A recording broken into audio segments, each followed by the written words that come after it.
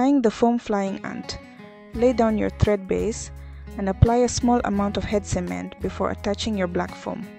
Form a dubbing noodle using some black wool and form your abdomen by taking several overlapping wraps. Then lay over your black foam, secure and snip off the extra. Attach some white poly yarn followed by a grizzly hackle. I'm using one from a cape. I shall then leave those hanging. I'll then repeat the first step to form my thorax.